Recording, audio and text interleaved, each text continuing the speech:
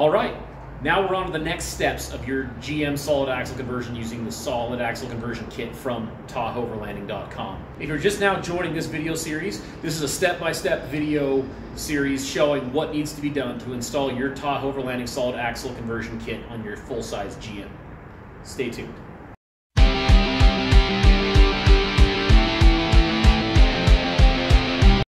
In this video, we're going to show you the next steps on doing your Tahoverlanding solid axle swap in your GMT400 or OBS Chevy. If you wanted to see what parts need to be unbolted and removed or what needs to be cut off the frame, check episodes 1 and 2 of this video series. Take a look. Tahoverlanding GMT400 frame plates, specially made just for the GMT400 and the Tahoverlanding axle swap. As you can see, you have to cut a notch out of this bulge, and the frame kind of bulges right here. You have to cut that out and make this flat for the coil mounts. And these are shaped to take up all the material that's lost and weld in there to strengthen the frame. You can see these slots here. These are actually so that you can attach this frame plate to this edge of the frame, which would otherwise be flopping around or not really have any strength because it's got nothing anchored to it. So it's just a little bit extra strength to be added.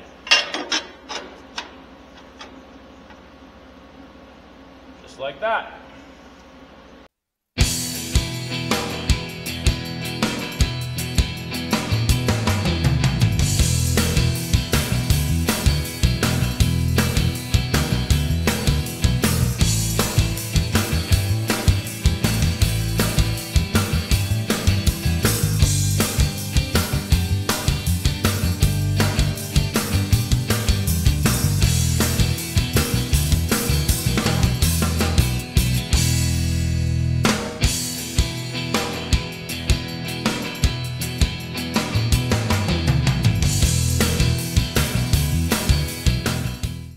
This one always triggers people, so I thought I'd do it again. What we've got there is a plank of wood and the coil springs being sandwiched between the plank of wood and the ground so that we can see what the coil springs will roughly compress to under the weight of the front of the vehicle, so we have a good starting point on where to weld on the coil mounts to the frame. Now, you don't actually need to do that, but I was doing it just because I could, especially because if you look, it's just barely off that lift arm. So if this thing were to fall at all, it's not falling far. And here's a couple of things you have to do every time you do a Tahoverlanding axle swap. First, right here on the passenger side, directly up from the track bar mounting point, you need to notch this out. The track bar will hit if you don't, because we get more droop than this axle ever saw. And second, this sway bar mounting point needs to be chopped off, and the steering hits where that was. So you have to cut those two things before you do your Tahoverlanding axle swap. And also, when you're prepping your axle for your Tahoverlanding axle swap, you need to do something about the slotted holes on the control arm mounting points on the lower control arm. Your radius arms are going to be adjustable. You don't need that tiny, small amount of adjustment anyway. So what you need to do is something to lock out those slotted holes. And what I like to do is use these chromoly weld washers. They're a machined chromoly washer that you can weld on to get a nice round true bolting surface. So see there? Always want to run a bolt through them as you're welding them because you want to make sure that's what keeps them true to one another.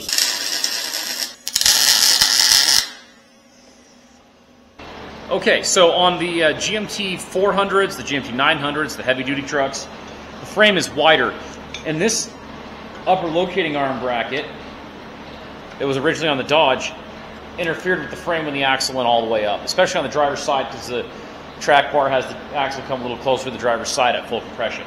So if you cut that off, you can use these Tahoverlanding upper locating arm plates and weld them on right there.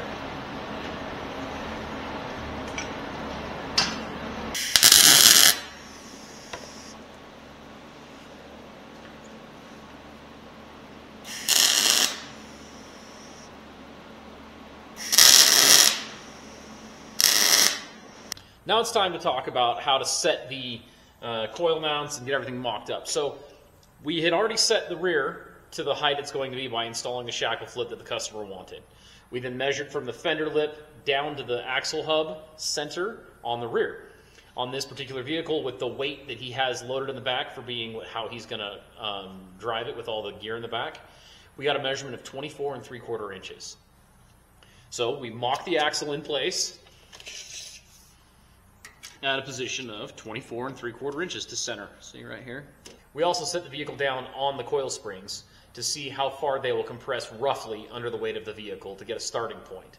We can then infer from right here where the coil springs mount up and set this distance so that we can weld these coil mounts on, at least tack welded, to get a rough starting point. And then when we have the radius arms at least built enough to hold the vehicle, we'll actually put the coil springs in and lower it down and see where it actually sits, because things change. You know, geometry slightly changes the way springs compress, things like that. So this is just a starting point. So this is just got some really strong tack welds on both sides, strong enough that it can hold the weight of the vehicle, you know, temporarily, but not so strong that it'll be very hard to cut the tack welds and change the height of the coil mounts if we need to make it where we want it to sit. All right, we're getting ready to tack weld on the coil mounts on this GMT400 solid axle conversion. And this customer wants his ride height to be just a little bit lower in the front. He's not going real big tires. And so you can see that we've actually raised the coil mounts up on the frame about 1 inch. And the reason why that's important is because if you raise the coil mount up, then the ride height drops. If you drop the coil mount down, the ride height raises. So we're going to tack weld these on, and we're going to see if it sits where it should under its own weight. And if it's good, we'll full weld these to the frame. If it's not, we'll cut the tacks and move them. Okay, so on the collector, I've already unbolted the collector from there. So now we're going to come back. We're actually going to cut it way back here, because we'll probably need to do some adjustment back here. So I'm going to cut it right here at the next flange.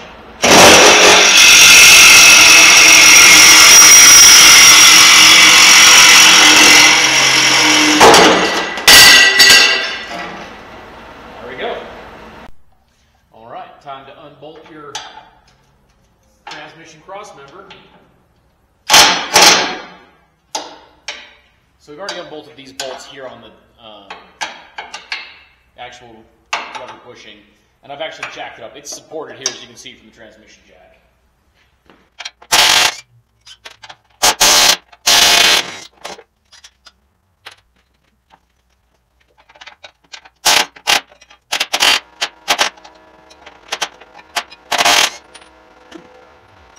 Let's talk about why the GMT400 crossmember from Tahoverlanding is built the way it is. Having the crossmember moved forward and holes drilled in here and attaching this to the crossmember, and instead of having your radius arm mounts, you know, up underneath, you know, does that make sense?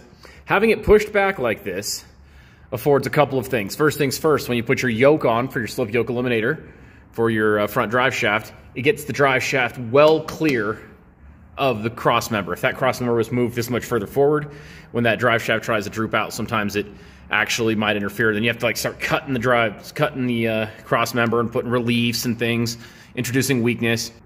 And your links would end up short because they would be further forward as well. And you do want your radius arm mounts to be closer to the center of the U-joint, the center of the double cardan joint on your drive shaft. So going backward with your link mounts is also more ideal. And third, that allows the link mounts to be further back and on the front of the cross member instead of hanging below. You know, here at Tahoverlanding, we hate hanging link mounts below the frame level. We like ground clearance and breakover angle, and we like, you know, not having your links hanging down and get bashed and hung up on things. So that is why this cross member is offered the way that it is. The Tahoverlanding cross member does use material just like this rectangular tubing here, and it comes with these mounts that are not attached yet when you get it. And then you can adjust where they weld on side to side. So it sits like that.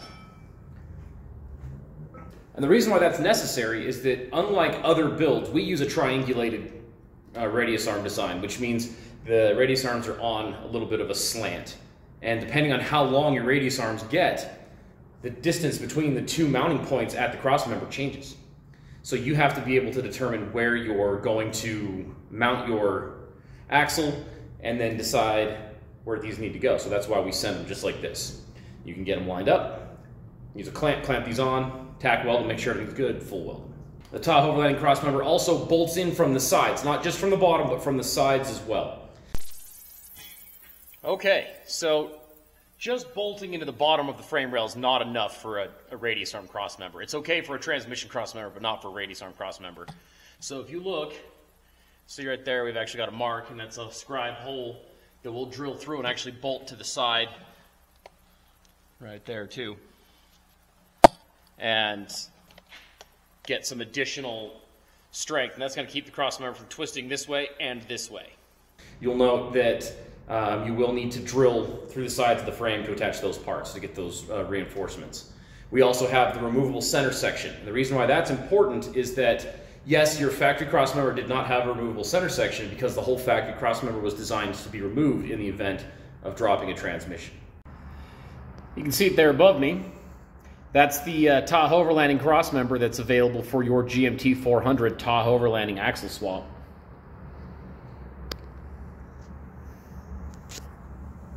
Ties into the frame from the side and the bottoms. Available separately outside of the extended parts bundle from Tahoverlanding.com. So now we've got the axle locked into place. I've actually used a 2x3, which is just a little bit narrower than the link mount. So you see I've got a spacer up in there to tighten it up. And then it can go up and match the angle, because there's a slight angle on this that tapers it inward towards the back. So now we can identify what angle needs to be back at the crossmember.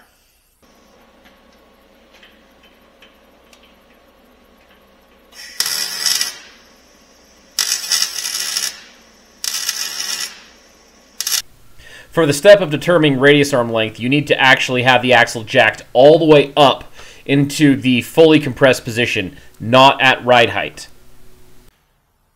Okay, so that's the axle jacked all the way upward as it's going to go, as far as we can get it.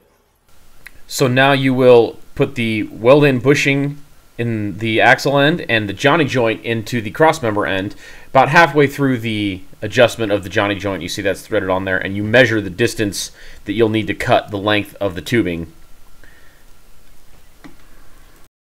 I didn't catch it on camera, but you need to tack weld the outer bushing sleeve to the tubing for the radius arm, but then remove it and get the bushings out of it to full weld it. You don't want those bushings to melt, so you have to take those out before you fully weld it and then put them back in for this next step. Okay. You take that, you're going to slip it on to the joint here, frame end. Okay. Let's get that stuck up in the axle. Sometimes you got to wiggle it a little. Okay, now I've got it in. We're going to start figuring out where things got to go.